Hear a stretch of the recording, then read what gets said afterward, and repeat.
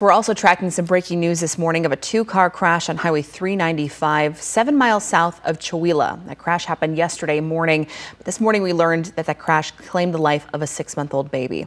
Troopers say the two cars were going north when the car with the two adults and a 2-year-old, and that 6-month-old baby, now identified as Emma Hayes, were making a left turn onto Biggie Road. The northbound vehicle rear-ended the first vehicle. WSP says the second car was following too closely.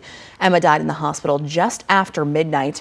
The driver of the second vehicle was also injured, but the extent of their injuries isn't known right now. We'll bring you the latest just as soon as we learn more.